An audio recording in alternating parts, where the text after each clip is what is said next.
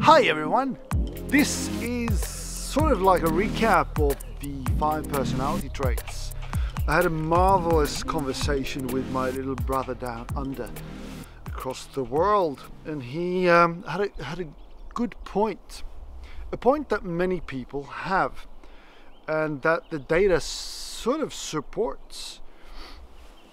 He's been to Brazil, and he's also been to Sweden with me, and he says there is a difference, and there's people that agree with him, and I do as well.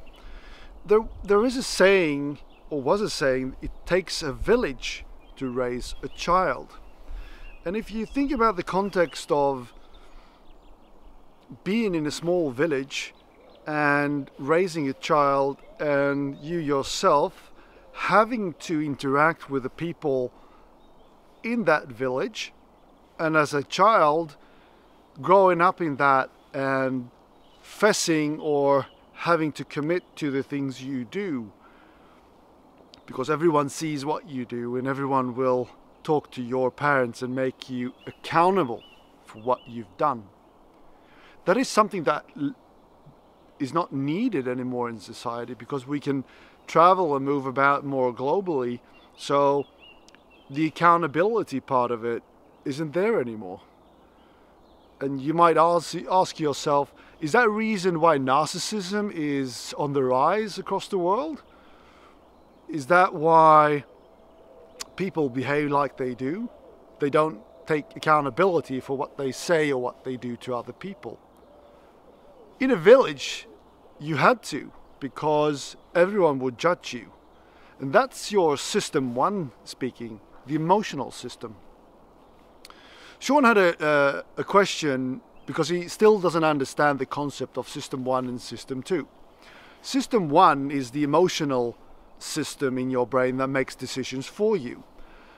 How it's made up is that you draw conclusions, or it draws conclusions really quickly, effectively.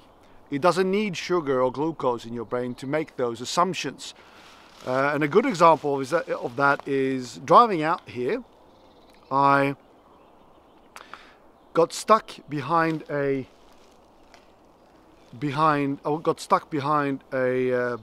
van sort of car. Those are very common these days, 4 wheels, larger cars, and it was a 50-kilometer-an-hour road, and the car stopped in the middle of the road, and I didn't understand why, and I got a bit frustrated. Like, you have indicators, it's to your left of your steering wheel, use them. Tell me, give me feedback on where you're going.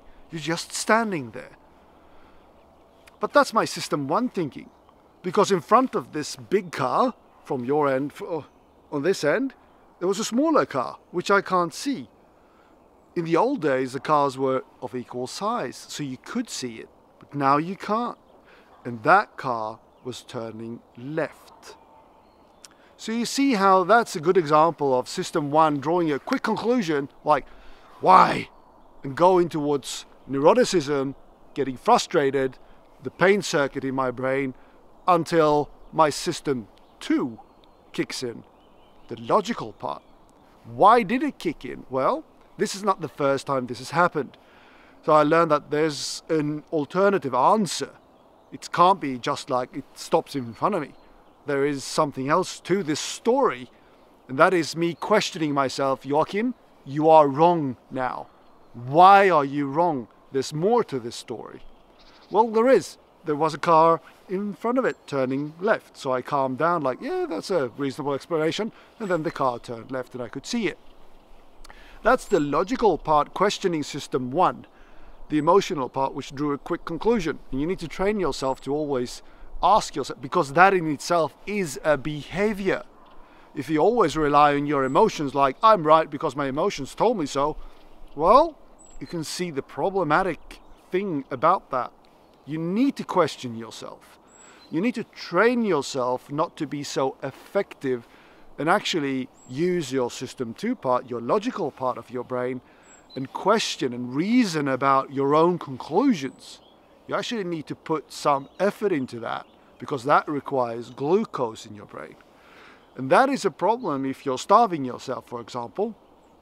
Ketosis gives you more energy, but I'm not sure whether or not that is actually working. Sean argues that he has more vivid and better imaginative thoughts when he's on a fast. I, for example, started my 3-day fast this morning. I had my eggs, and that'll be it. I won't be eating anymore until my birthday on Monday morning at 7 o'clock. So 3 days without food and water. Not water, but food. Without food. I'm doing water and coffee. That's it. Usually 2 cups of coffee will do it. And it'll clean out my mitochondria. Makes me stronger, healthier, and I do that every quarter. Started last year, and it's a good thing. You might think that it's hard to go without water for 3 days. Not very much. 24 hours is basically the worst, but I'll sleep through it tomorrow, so it's no biggie. It's easy every time. You're just a bit afraid and anxious the first time you do it. But getting back to the village argument about that, in some cultures you only live in a small village, and that makes you less neurotic, for example, less extroverted, less open, and more stable, because stable personality is when you're in the middle, as we talked about before, and it has a name which I can't recall right now. Anyhow, growing up in a small community, you need to adhere to certain rules. In that regard, in previous time in history, religion played a huge role, probably, in, for example, Christianity and the 10 Commandments. Those are legislation, how you should, and values, how you should adhere to the world around you in your village and to others. There's things that you shouldn't do, but the religion and the rule book tells you how to understand it growing up and being an adult. When your emotions take over, the religion tells you, and the values in the book and the Bible tells you that this is not good to do, so don't do that. And in the same regard, living in a small community or a village, everyone around you will make sure that you adhere to the rules and the values of the community, and make you commit and take responsibility for when you don't. The village will take care of that. And one good example of the good thing about a community and the village, since we are here, social animals, is that I had an idea about values, and I saw it from my perspective and from all the science papers that I've read. However, Sean gave another perspective on my thoughts this morning, and that is his perspective in that he's actually lived in Thailand with Muslims, for example, as a Westerner, and saw how they interact with each other and how they differ from the Western cultures. For example, Sweden, where I live in, and he's been here. In Thailand, for example, it's the man that cooks dinner and cooks the food, and that's a good thing in that culture. In Sweden, it's not. So talking to a friend of mine, a woman, and telling her about the science paper that the University of Gothenburg made about, and where they came to the conclusion that women in equal countries, including Sweden, Norway and Finland, where it's the worst, actually has become more extroverted, more agreeable, more conscientious, more neurotic and more openly. And they actually diverge upwards, and I'll show that in another video. And men has gone the other way. So men has become more introverted in these countries, more disagreeable, more non-conscientious, not so effective, and less neurotic, which is a good thing, and less open. And I can tell you in another video that that's not what a woman looks for in a man. They're not attracted to non-conscientious males. They're not attracted to introverted males. They're actually attracted to extroverted males, and they're attracted to open males, which Swedish men are not. The little data shows. However, they are very concerned with taking that as some sort of truth. Even though the data shows it, the sample size is too small. Even though statistically significant, it's too small to draw any greater conclusions. So hopefully we'll see more studies done on this on larger sample sizes that can reflect the population in a better manner. And that's a good way of thinking about personalities and humans, in that, are you right or are you wrong?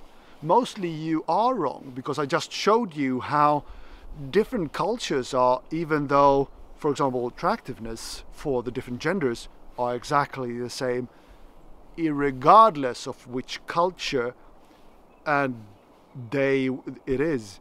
It's the same, and it's across time as well. When it comes to attractiveness, it goes back to Egyptian times when it comes to the hourglass form, for example. Anyhow, that was a quick recap of the morning talk with Sean. I just felt so happy about having such a deep conversation with Sean, and good one, even though he was half drunk. He talks the best. It was a really constructive argument that he made, and I had to process. You can read more about those comments that he made and what I responded to under the videos if you want to. Other than that, I'll see you in the next one, hopefully. And if you like this one, subscribe, hit the bell button and put a thumbs up. If you didn't like it, put the thumb down and write a comment about what was worse about it. And don't subscribe if you don't want to. But for the ones that do watch me, I do appreciate it. Thank you so very much. I am glad that some of you actually feel that I'm giving you something and contributing to something. On the last note, I would like to say that the one thing that stands out from these videos, according to my followers, the ones that are openly criticizing me and know me very well, is that I actually draw conclusions from myself and include my own personality in these talks. That gives you also a perspective of who another person can be, and I'm happy to oblige you, because I'm not very scared of telling you my personality traits. However, if you are some sort of combination of personality trait, I do know that through anxiety and the pain circuit, you will feel reluctant to show yourself as you are. And that's not your fault. That's connected to your neuroticism trait. The good thing for society is that you cannot hide your personality from other people. You are what you are. You should take accountability for it and change if you want to. If you don't want to, stand up and be what you are. Stand for it. Have that sort of core value as a spine that makes you who you are, and work with that and see how that goes for you. If it doesn't, well, maybe you should change your values. Maybe they aren't good to begin with. I know it's hard to change. I've done it myself. Sean pointed out to me, and I confessed to it, that I was in fact highly neurotic in my younger years, especially when I met him. I can tell you that insecurity has a 0.3 correlation towards neuroticism. So if you are insecure, you'll become neurotic. That's a very good indication. So if you spot someone that is acting insecurely, there's a fairly good possibility and probability that they in fact are high in neuroticism. It's up to them to deal with it, but you can help them and you can feel compassionate for them and put that in perspective and know how they will act. And a good reference when it comes to neurotics is that, just like, have you ever pushed a dog into a corner and made it angry? You know what it'll do? It'll bite you. So will a neurotic person do, due to the feeling that you make them feel. And I told you that in the emotions one. Anyhow, this is me just babbling about, and it's called raljera in Swedish. I love it. I love being in the zone and talking about personalities and giving something back to the community. That's my highness in altruism. Anyhow, thank you so very much for watching, and I do hope you have a good day or had a great day this lovely Friday. Cheers everyone.